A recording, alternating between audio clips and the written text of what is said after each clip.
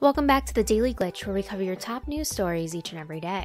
As we now know, Rise of Iron is the next expansion in the Destiny universe, and today Bungie hosted a live stream to provide more details on exactly what we can expect. The large expansion is set to drop on September 20th and will be available only on PlayStation 4 and Xbox One for $30. Bungie wanted to stress that this expansion would take players to places they have never seen before, revealing a whole new campaign and storyline. Of course, the Twitch stream today only showcased a handful of information, but Bungie promised that it would be revealing more information between now and the launch date. So let's go into detail on some of today's announcements on the upcoming expansion.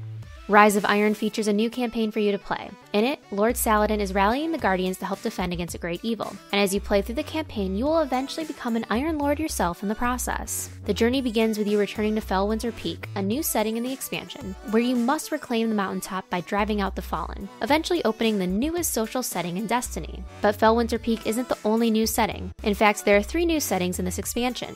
Fellwinter Peak is where the Iron Lords once held watch over Russia hundreds of years ago, and is where you will claim a new social area and have access to the Temple of the Iron Lords.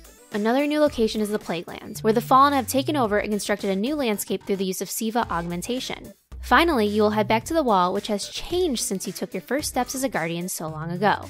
Rise of Iron will also feature a new competitive scene, with a confirmed new raid, which the Bungie team was unable to provide any additional details at this time. On top of the raid, there will be new and updated strikes, as well as new patrols and public events for Guardians to explore. Of course, there is also new gear for you to unlock. One theme of gear revolves around the Iron Lords, with another which is more Siva related, and looks a little bit more industrialized. With these new items, there will also be an increase with the player's maximum light level. At this time, an exact number hasn't yet been revealed, but Bungie did call the increase significant. Finally, the Crucible update will showcase new maps, modes, and features. Of course, they limited the amount of information on this, so we can expect later streams and trailers with details. Odds are we may see similar promotions from before of weekly information releases over streams. And of course, we will find out more next week during E3. But you can pre-order this expansion now and unlock some exciting perks in-game, including the very much hyped Gallarhorn in black.